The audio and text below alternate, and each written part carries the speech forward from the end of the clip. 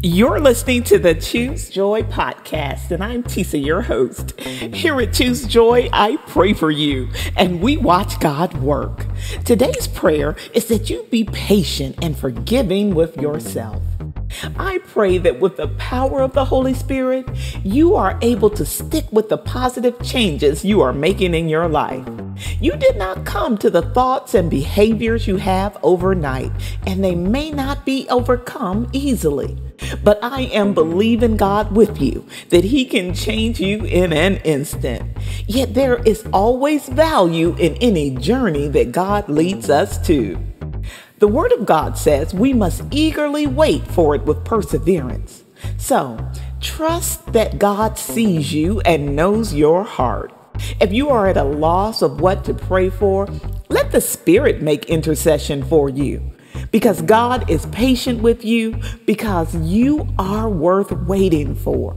I pray that you forgive yourself when you make a bad choice. Forgive yourself for hard work that did not return the fruit that you expected. Instead of beating yourself up, I pray that your words be the words of God, because He calls you forgiven, beloved, a new creature, light of the world and salt of the earth.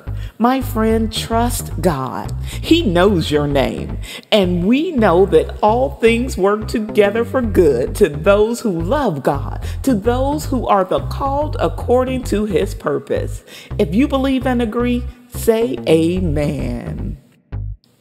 And now, Most High God, we call you Lord of Lords and King of Kings. We pray that you will open the eyes of our hearts. Not only do we want to see you, Lord, we want to please you. We want to honor you with our best efforts and our best praise.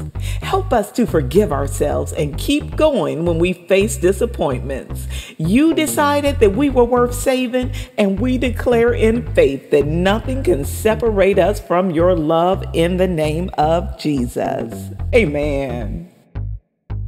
Thank you so much for praying with me here today at Choose Joy with Tisa. At some point, we have all made mistakes, bad decisions, or poor investments. But that does not mean that we are mistakes or unworthy of the love of God. I want to encourage you today to simply accept the gift that God has given you, the gift of redemption, forgiveness, and life everlasting. A gift that we can never match or earn. So our response is praise. Praise Him today by not giving up. If today's prayer encouraged you, please listen to the entire Strong Faith playlist on YouTube or at choosejoywithtisa.com. Then read and meditate on the scripture verses as well. Take a second to click like, leave a comment, and subscribe before you go. If you are listening on YouTube, please hit the notification bell so you don't miss the next prayer. Until the next time, I pray that you choose joy. Amen.